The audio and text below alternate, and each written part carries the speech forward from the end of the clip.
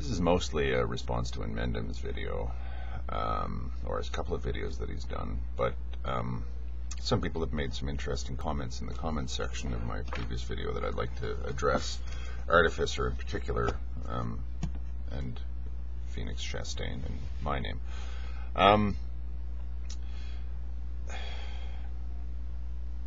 Okay, there's the discussion seems in some way, in some fashion, to devolve to what can we do about this. It seems that we've kind of agreed that it's arguable, it's a sustainable argument that life is kind of not what it promises. I think most of us actually see it this way in our more clear moments, clear-headed moments, where, you know, we all live in this post-industrial society that, you know, whenever you're exposed to the media, which is constantly now, they've placed TV screens everywhere,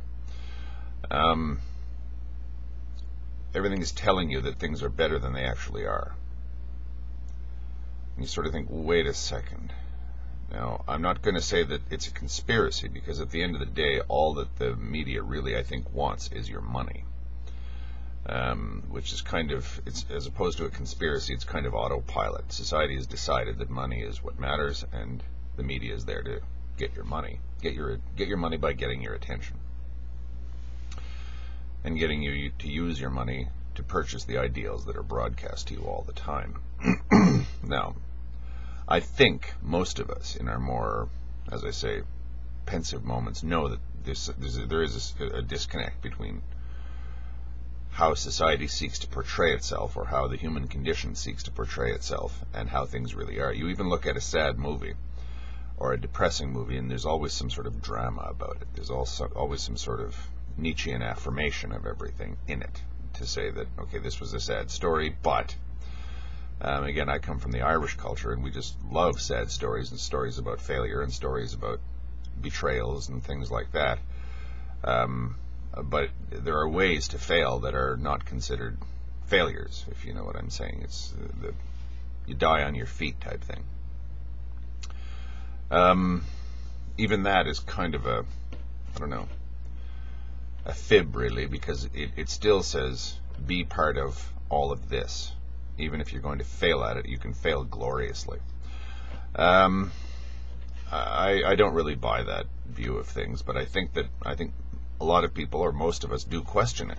I don't think there's such a thing as the stereotypical consumer. You've seen these artworks of enormously obese people sitting in front of a screen, and there's garbage all around them, and they're just stuffing more food and beer and pornography into themselves, and that's it. I don't think anyone is at that point, or there may be some people, I guess, in the extreme, but I don't think everybody or anybody really buys all of that. But I think people are kind of undecided as to what to do about it all. What's the prescription now? Like, maybe this is just as good as everything gets, so we might as well go along with it. Now, once you start to sort of go beyond this, once you start to step out and see that this is the dynamic of the civilization we live in,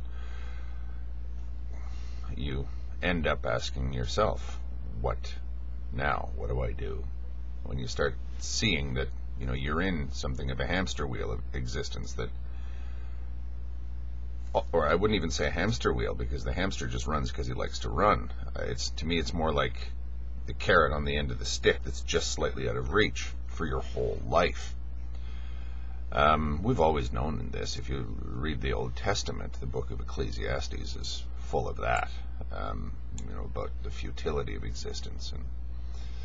And religions strongly teach the futility of existence, you know, riches in heaven, not on earth, that kind of thing. You owe everything to God, and, you know, don't think that any of this in the world is really going to serve your own purposes, that kind of thing. Now, this is where the paths, I think, divide. Now, I think most people sort of go for the renunciant view of things once they get to that jaded kind of view of things. The good case of that is the 12-step programs that you see for recovering addicts, because in many ways, I agree, the modern civilization we live in is just a way to feed all of our addictions. Or if you want to use terms like crude terms like addictions, perhaps, I would say that it's just a means of palliating us. It's not so much that we're addicted to everything, because I don't even know if any people actually reach a momentary satisfaction through consumer capitalism. I don't know. It doesn't strike me that they would, but perhaps they do. I don't know. I can't get into their minds and see what utility they get out of it. I do know when I question this edifice of consumer capitalism, I often get a very hostile response from such people. Like, who do you think you are? You know, this kind of thing. And I've always been a person that most people, believe it or not, actually like me, but the people that dislike me truly hate me. I really make enemies in life.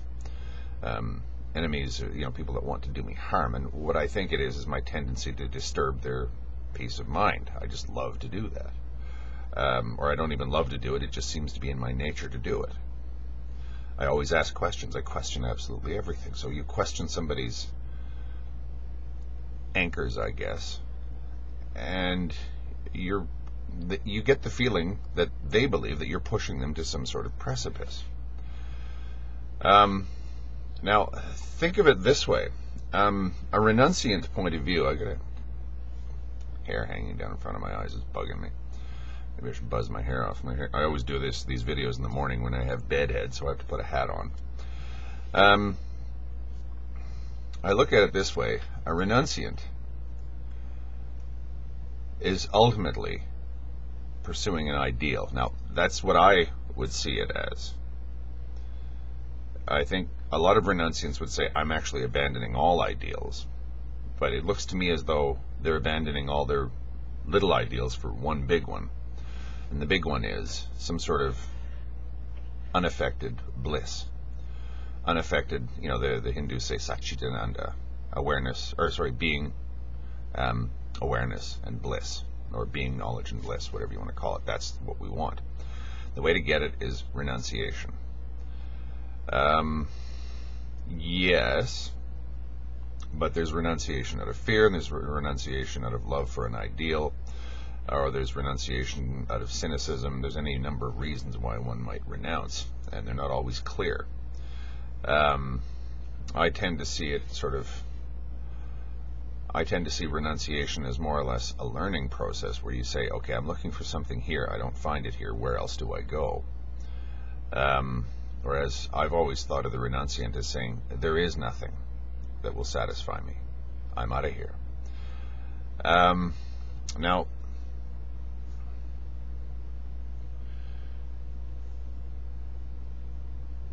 the way that I would characterize that is, it's inevitably it devolves, from my perspective, to some form of belief. Some form of belief. Like, when I see certain practices like Buddhist meditation practices, for example, or even Christian stuff or whatever, it seems to be aimed at preparing yourself to meet an ideal. Preparing yourself, working in a long step towards an ideal that is up there and it's difficult to describe, but we know that it's there, or we believe that it's there, or whatever, and it's going to take time. You have to follow a set of progression, like a ladder. You have to follow a ladder to get to where you want to go. Now, what motivates you at the end of this is the idea that once I get to, once I reach the end of the rainbow, there will be a pot of gold there. Now that strikes me as belief, and because it says you're not at the pot of gold now, but you may be, or you will be, if you pursue this path, this sadhana, which the Hindus use as their spiritual path. They're the word for whatever their spiritual vocation turns out to be. Whatever the practices are, it's your sadhana. It's your way of applying your convictions, I guess. which, as I say, I don't think Western philosophy is quite to that extent. I think the ancient Greeks were. We would have probably seen the Pythagoreans or the Epicureans or something as a religious cult if we'd seen them, because they seemed to have all the trappings of that, the guru and all this sort of thing. I don't think that they were quite as ivory towerish as we are now with philosophy. I think that living philosophy is still something relatively new in the West, at least in the West since the Enlightenment. So they're positing this ideal that's out there now, and that ideal can mean any number of things. Like if you read Ligotti's Red Tower, his ideal is non-existence. Some people read even the Buddha's Nirvana as non-existence, but what do you mean by non-existence? It's like your own individual ego is no longer exists, but something exists of which you are now identified. But again, it says if you do this, this will happen. Ligotti posits non-existence as some sort of an ideal. I'm inclined to sort of challenge that, and I said I didn't really want to get into that, but I would sort of say, how do you know that that's going to be the ideal that you think it is? How do you know? How do you know it's really going to accomplish anything by doing that? By renouncing to that extent? Now,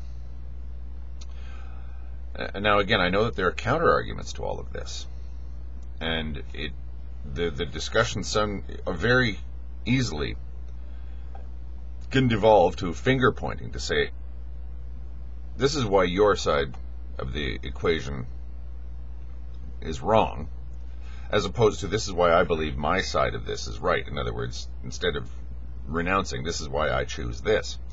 All I'm trying to do is explain what I see as my objections to that point of view. This is, and as I say, I'm very skeptical of any resolution here, because this is something that's been argued since people started to argue about existential things. This denial or this renunciation versus embracing, versus affirmation or whatever. Now, I see the difference between an affirmer and a renunciant as the affirmer says, forget all your ideals. They're illusions, just like everything else is. Just like the illusion of finding meaning in gratifying your senses, at least in a half-cocked kind of way, as your stereotypical consumer. All you do is you just draw more stuff into yourself pell-mell, and you don't really pay attention to the overall process. You just deliberately become an object of the outside world. You're simply that which receives everything, and you put nothing into it. You are a consumer in the purest sense. You just consume stuff. And you don't even discipline the way in which you consume. You just live to consume. And not only that, our society is so structured that people like that are essential. In order to maintain our civilization, there have to be consumers. Now, there's a thought, and consumers in the kind of way, just your stereotypical Walmart denizen, who spends his life there or online on the shopping sites or whatever, while he's eating and drinking beer and surfing pornography or whatever. The renunciant would say, we want to escape all of that because something is better at the end of the rainbow,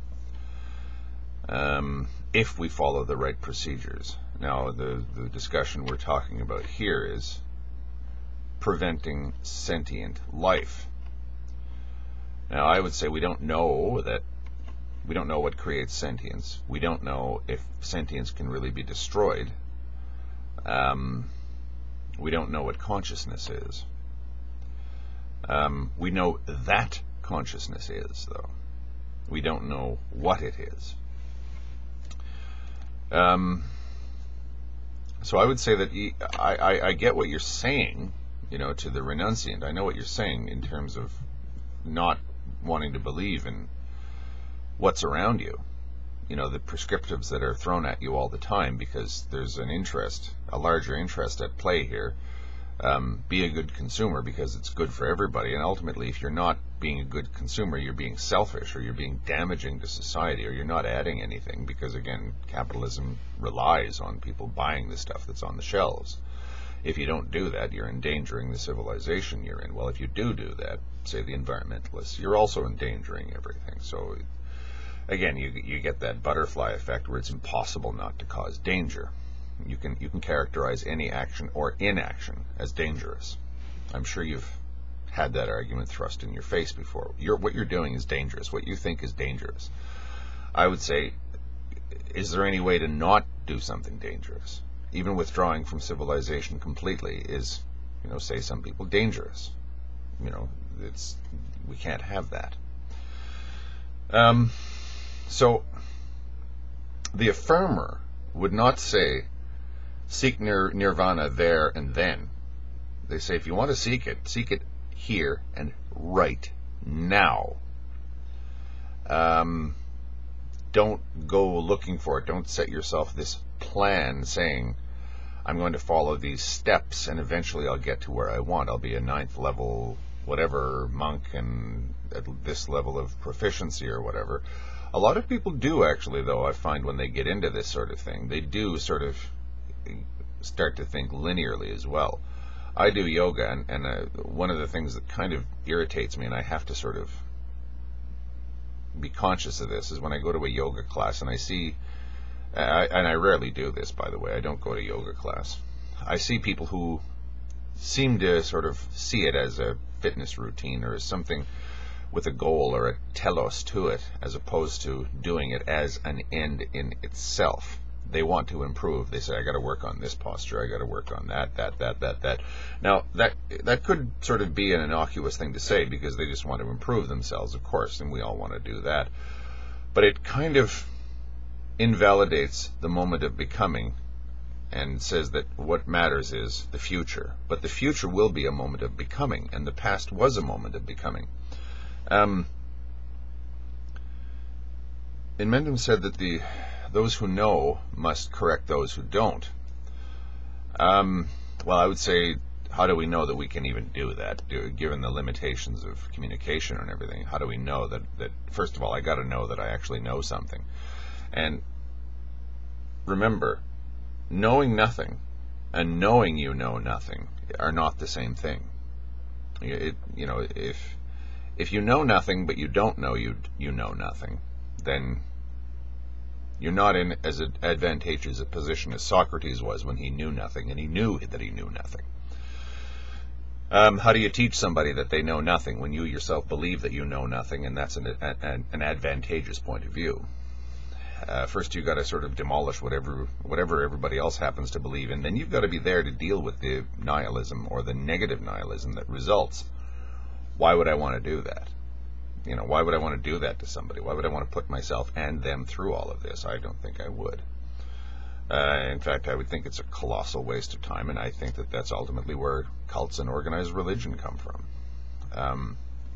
But again, it's so easy to characterize my point of view as a cult simply because of how, I don't know, weird it all is. I get it. I understand why people would characterize it that way. And I fully understand why people mischaracterize this point of view and always have the esoteric point of view of things. I get it. I understand that. And, that's why, you need a pretty thick skin to be into this kind of thing.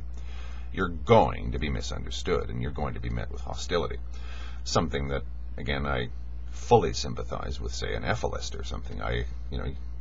People are going to hate you for it. Okay, so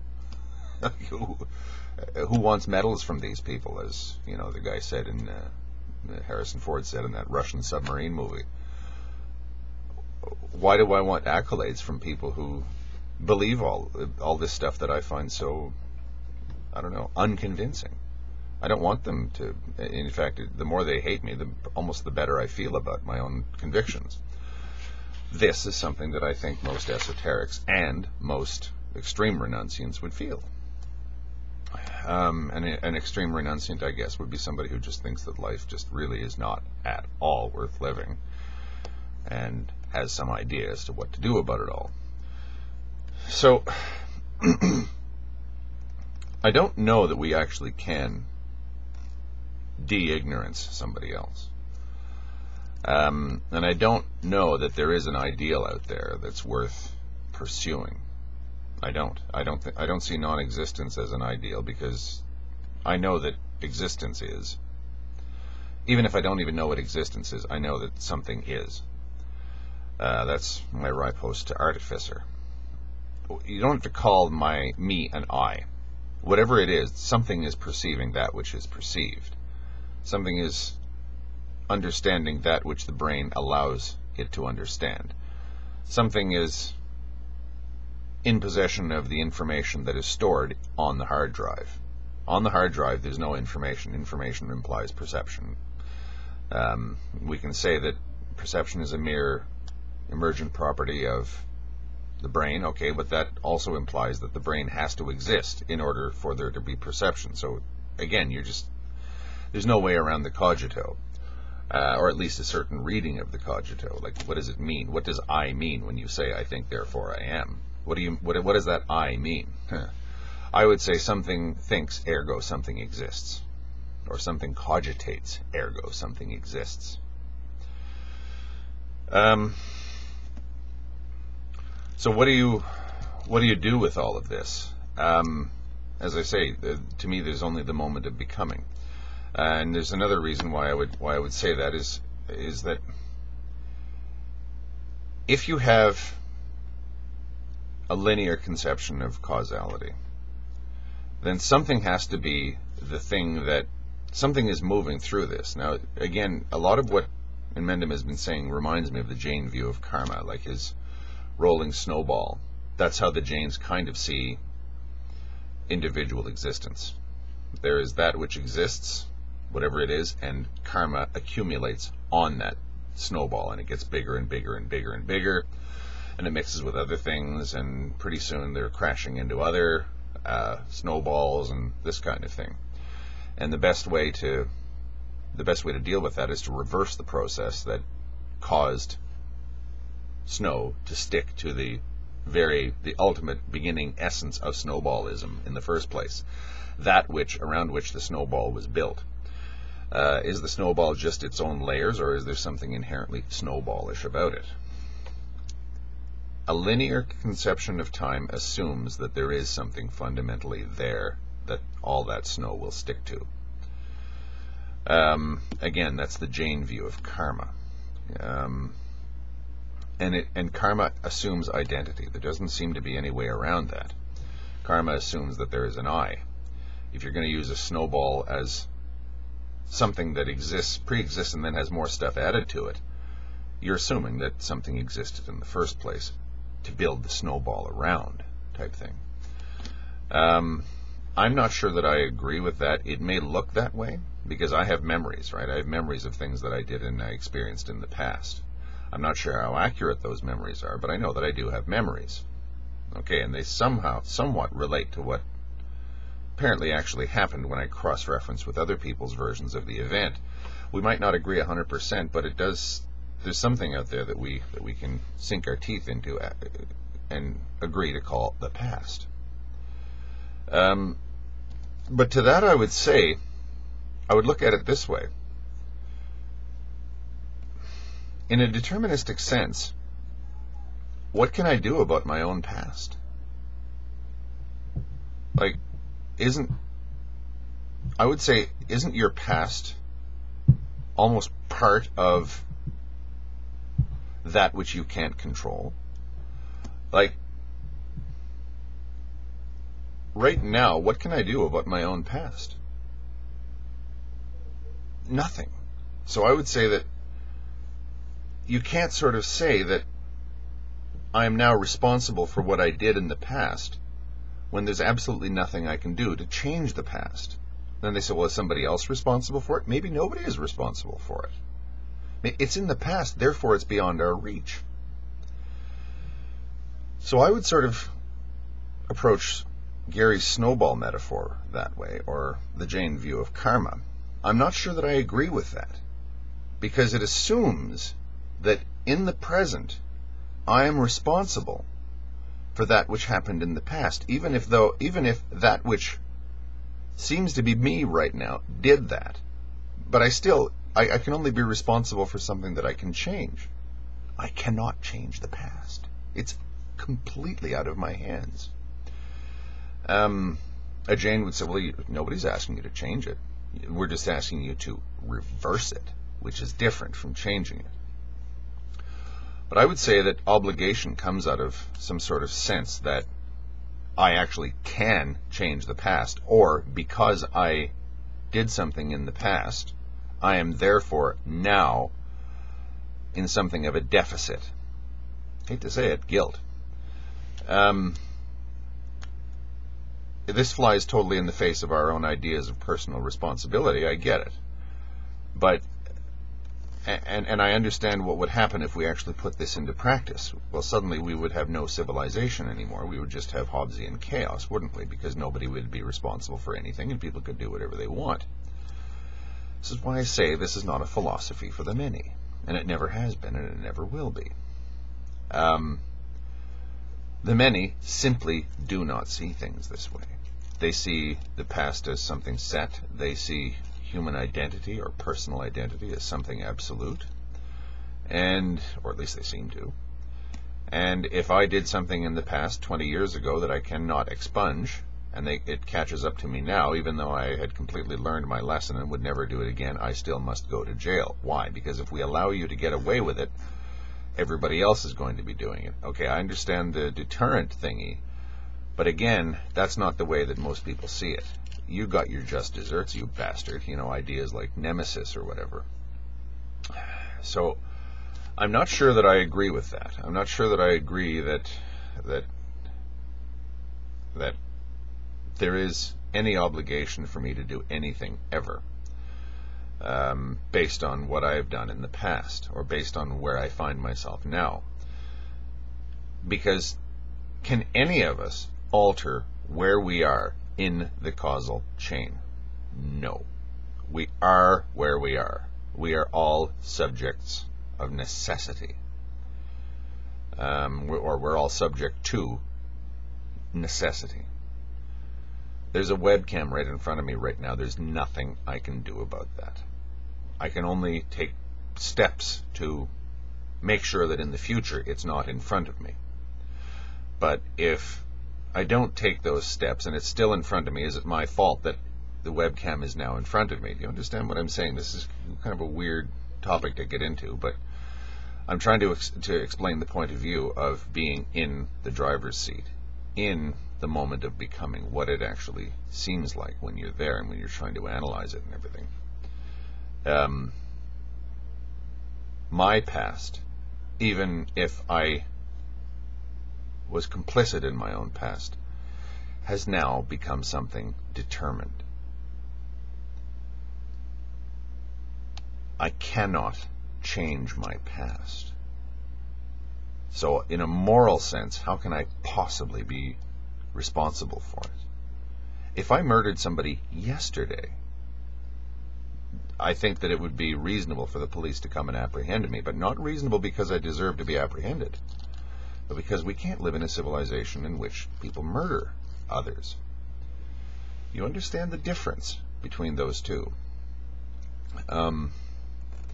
So when inmendham says that I have the obligation to de-ignorant the ignorant, I would challenge him. Where does that obligation come from?